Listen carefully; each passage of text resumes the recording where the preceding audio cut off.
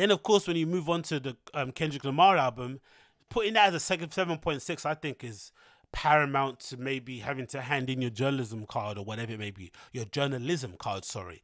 It has to be, because that doesn't make any sense.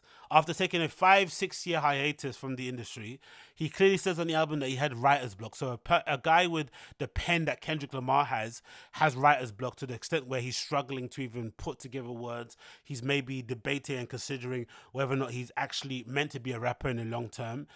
He decides to announce that he's going to leave his long-time label and collaborator TDE to set up his own imprint. He starts promoting Baby Keem and acting like a music executive a little bit. There were many directions he was going in the background. He basically silently got married or engaged to his longtime girlfriend. He had a couple of kids, right? He has had actual life experiences that you would assume most artists would maybe dilute or take away from your artistry. But this album is absolutely banging from start to finish. Some of the introspective tracks that he speaks about, his struggles with his family, with identity. What's the one particularly that I wanted to mention? Obviously, it is the last ones, right? Mother I Sober, Auntie's Diaries.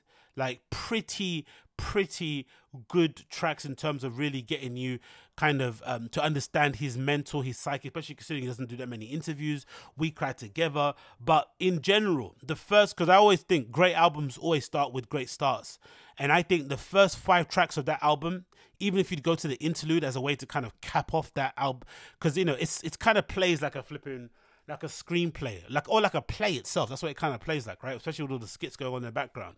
If you wanted to say track 1 to 5 is one act, then that easily, right? Yeah, let's say track 1 to 5 is one act. Let's say track 7 to 3 of the second disc is 2 act, and then this last one, like, that is brilliant album that deserves a way higher score than 7.6. It makes absolutely no sense, but that's what I mean when I'm talking about the Jack Harlow score being 2.9. Is Jack Harlow's album actually 2.9? No, it's probably a 5 in my opinion, if not a kind of a low 4, but it's not a 2.9.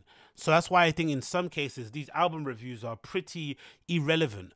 Most of the time, you have to listen to music with your own ears and formulate your own opinion as to what you hear based on what you like and what you're looking for in that given time. Sometimes you go into an album and you just go into it blind, just think, you know what, let me just hear what this person has to say and then kind of take it from there. But I think for the most part, albums you should listen to albums based off what you want to, you just should go into them blind yourself. You shouldn't listen or read anybody's reviews. And then after the fact, if you want to go back and maybe compare what you had to listen to what they say, fair enough. But it extends to even movie reviews and TV shows. How many TV shows that exist out there that you're absolutely gripped by that some people can't stand? One of them I can recognize is maybe First 48 and stuff like that, right? Or Fringe, this other sci-fi TV show that I was absolutely obsessed with when he came out before.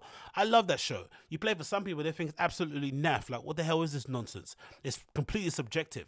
But overall, there is an understanding that the top people are the top people.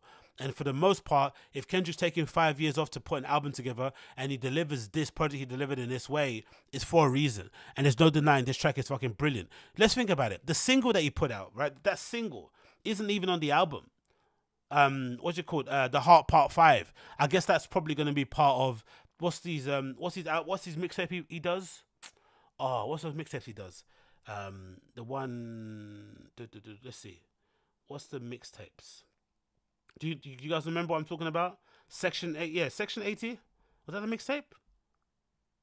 Or is the Heart on all of them? I'm pretty sure the Heart's on all of them, right? Let me check this out here. Let me go to Pimp a Butterfly. Is the Heart on there? No, it isn't actually. Okay, the Heart isn't on there. Is the Heart on Damned? Nope, there's no Heart on Damned. Okay, cool. So where did he put? So the Heart only stops at where? Good Kid, Mad City. No, there's not one on there either. So where was the Heart? Because he's got one here, innit, right? On Section 80. No, he doesn't actually. Okay. Interesting. So maybe they've always been throwaway tracks in this. Overly Dedicated. Overly Dedicated doesn't have the Heart either. Okay, I didn't know that. Just literally learning this out loud right now. All right, so yeah, one of the best tracks on, that he released, The Heart Part 5, an amazing track. That isn't even on the album. That was a throwaway single that he put out. That just shows you the caliber that this man's playing at. Like, he's not to be fooled with, man. I just think that score 7.6 is an absolute insult to artistry. So that's why I think if his is 7.6, you should completely remove from your mind that there's any sort of weight behind the Jack Harlow score either. 2.9 is too low and 7.6 is too low for Kendrick Lamar. Kendrick Lamar, the Mr. Morale and the Big Steppers is out now on all platforms that you listen to. I really recommend you check it out. It may be a bit too long for some people who like to have their albums to be a little bit more concise, but I think for an artist like Kendrick, there are certain artists you just should allow to just, put out albums however long they want to put out, and you should maybe listen to them all the way through in one go instead of just skipping over it and maybe listen to only the features. And I think Kendrick is one of the persons that deserves or has earned the right for you to sit down and listen to his music from track 1 all the way to the end. Not that he's bothered, because if you check social media, he's out in Ghana living his best life, absolutely chilling with all the guys over there and having a great time by all accounts. I see him playing football really badly. I see him playing FIFA. I see him having dinner on the beach. Like, he's loving life out there. So big up Kendrick Lamar. Big up Kendrick Lamar.